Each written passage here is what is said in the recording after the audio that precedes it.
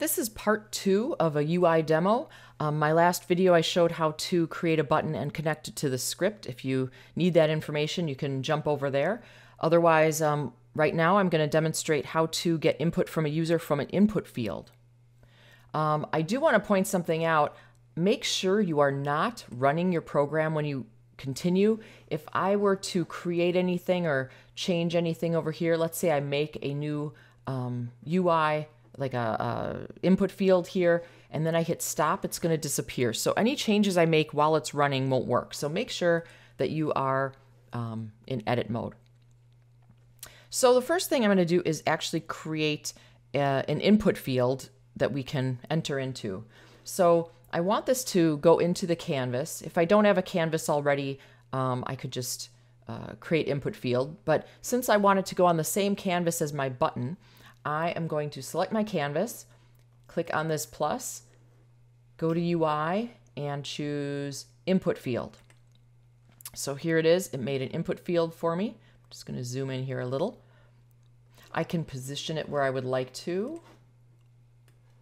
Let's just put that here. That kind of makes sense. I can change the size of this as well. If I look over in the inspector, I could also grab this thing here. Sometimes people are entering things that are bigger and it gets cut off, or if the text is too large. So if you need it to be a little larger, just go ahead to go to this rect tool, change the size. I can move it again. Let's just center that. So let's say I want it to be a little larger.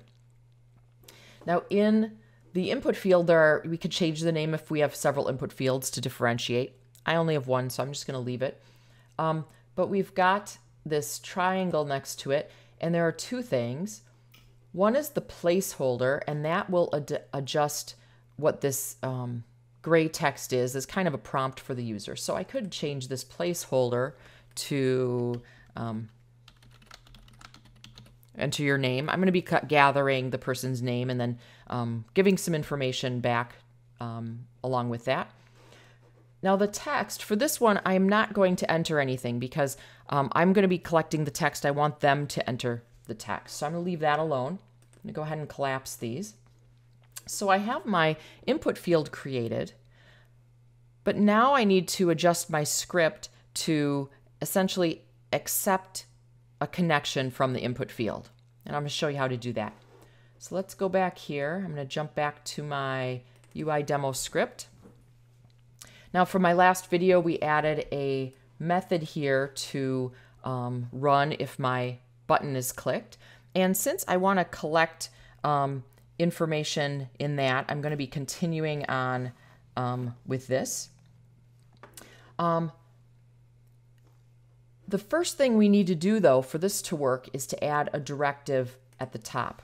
Now, using UI requires additional code libraries, so that's what we're doing here, connecting to that. If you forget to add it, it'll prompt you. So let me actually, in fact, let me forget to add it first, and I'll show you in case you forget. So what I'm going to do here is add an input field object to hold the information. And I'm going to do this in the class, but above my method. Okay, so then it could be accessed by other methods if necessary. So what I'm going to do is say public. It's going to be of type input field.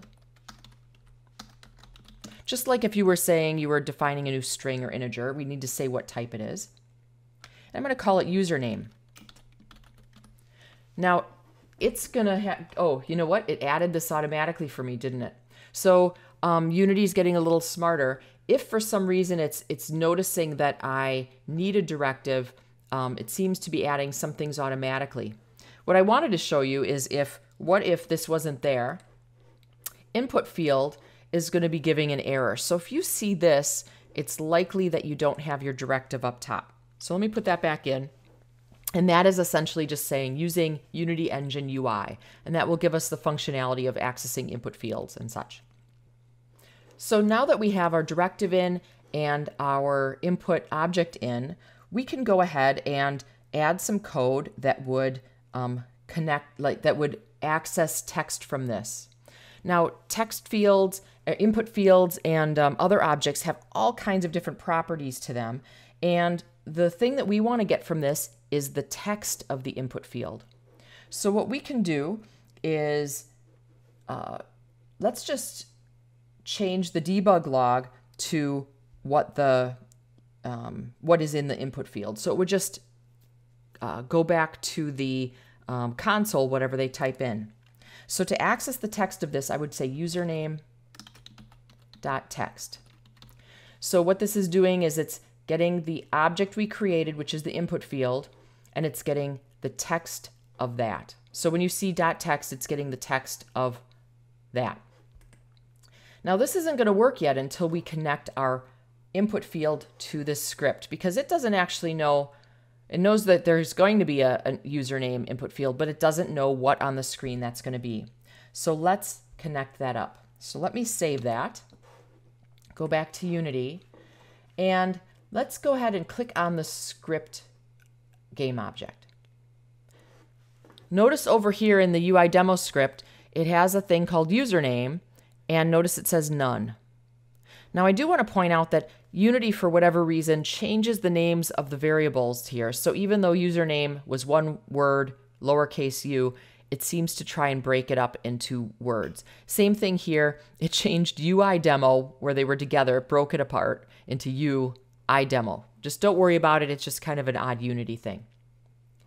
What we do want to focus on is that this username doesn't have an object attached. So let me show you what happens if I don't attach something. If I hit play, it's probably going to throw me an error. Not yet. Let's say submit info. Notice it says in the console, null reference exception, object reference not set to an instance of an object.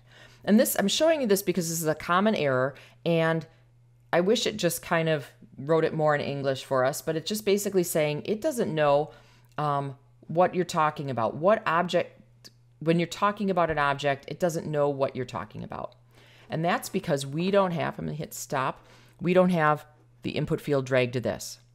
So what I'm going to do is take the input field I'm talking about from the hierarchy and drag it to that spot. And that connects it up. So that lets the script know that I'm talking about this particular input field. It's very likely you may have multiple, so then you'd be dragging those all over. So let me hit play this time. And now let's enter my name. Let's Susan. Submit info. And notice now Susan is being written to the console. I could type anything really, right? Anything. Now it writes anything. Okay, so that's a nice quick connection. I also want to show you that you don't just have to only write this. We could actually have a little text message in front of that. So what I could do is change it to hello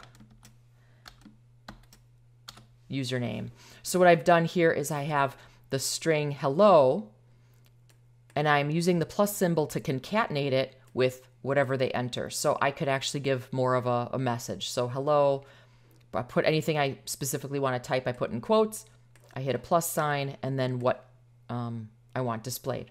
So if I save this, go back to Unity and hit play, enter my name, Ted. So now it says hello Ted. So at this point, we have our button working, and I'm getting information in from the input field, and my next video is going to be showing how to output to the text field, so we're not relying on the console.